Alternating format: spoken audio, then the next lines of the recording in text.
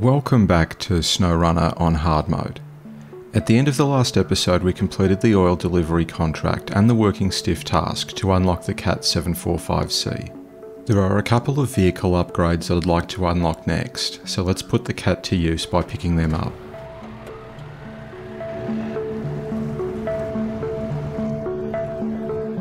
First up is the raised suspension upgrade for the International Loadstar.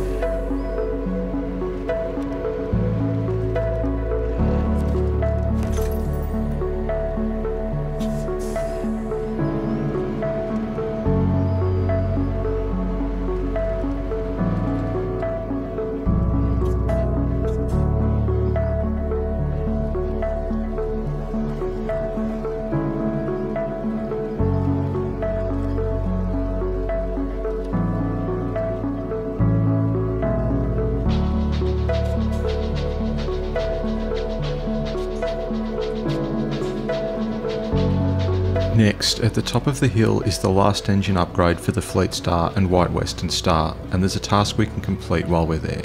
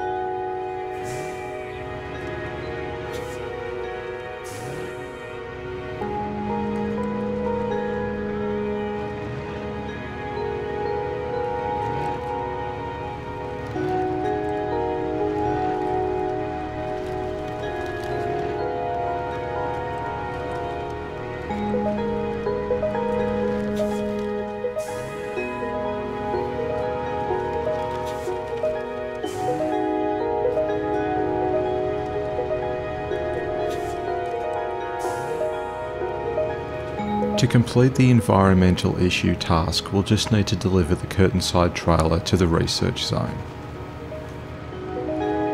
The Cat 745C is unable to tow standard trailers, but it can pull them along with its winch.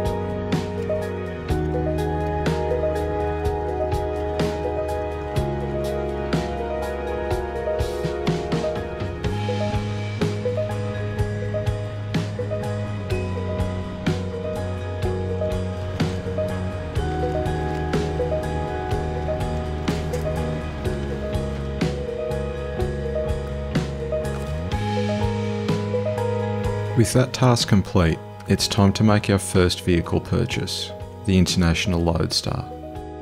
We don't currently have a Scout class vehicle deployed in Alaska, and I had been waiting until I picked up the raised suspension upgrade for it so I could buy the largest tyres first.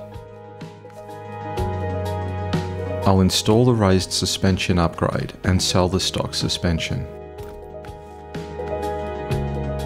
I'll buy a set of 41-inch chain tyres and sell the original highway tyres as they won't be needed again.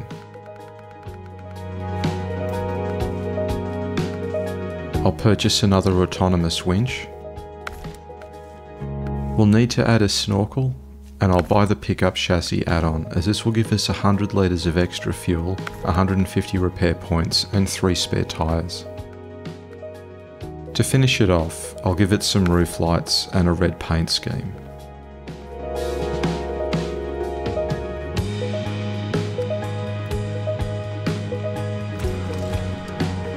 I'll use the Loadstar to unlock the watchtower between the service hub and the logging station, and will then pick up an engine upgrade for trucks like the Royal BM17. The Loadstar is one of the heaviest Scout class vehicles in the game, and uses a truck engine and gearbox with always on all-wheel drive and diff lock. This makes it very capable in tough conditions. It will use more fuel per minute than the lighter Scouts such as the Chevy CK1500, but the Loadstar is significantly faster through mud and snow and has a higher fuel capacity, so it still has a very respectable range.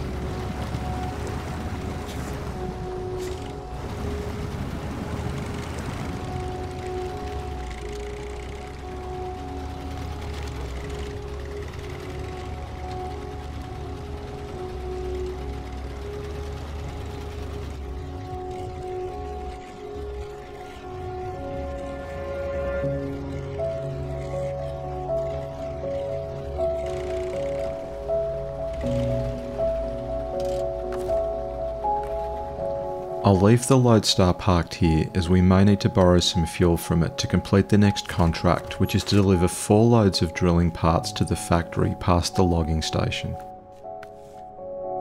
We left the White Western Star at the service site, so it's ready to be loaded up.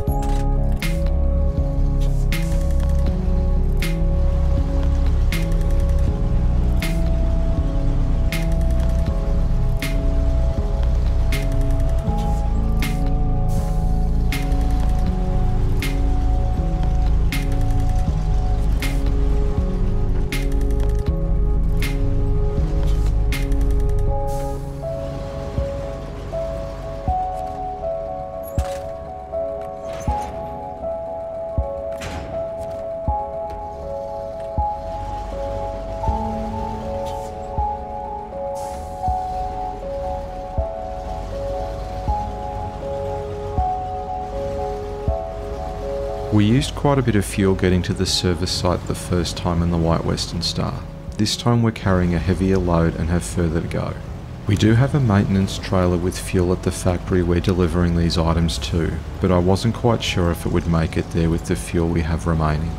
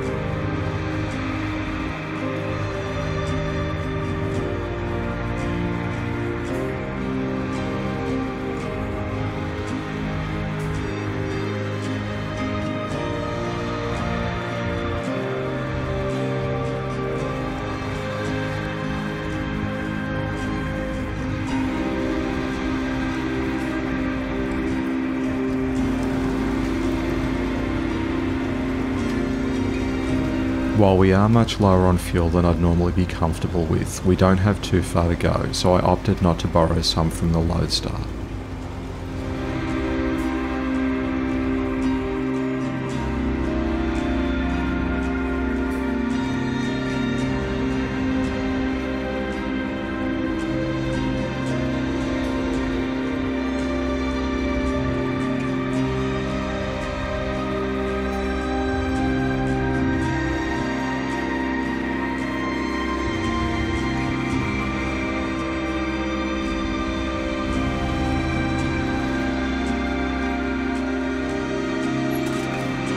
We made it to the factory with a little bit of fuel left to spare.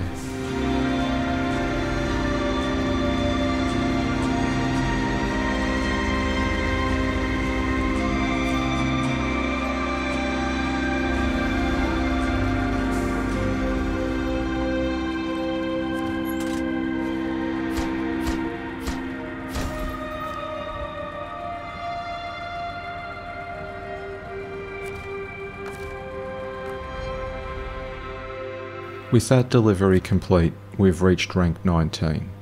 Next on the list is the Port Polar base supply contract, but I'll save that for the next episode. Thanks for watching.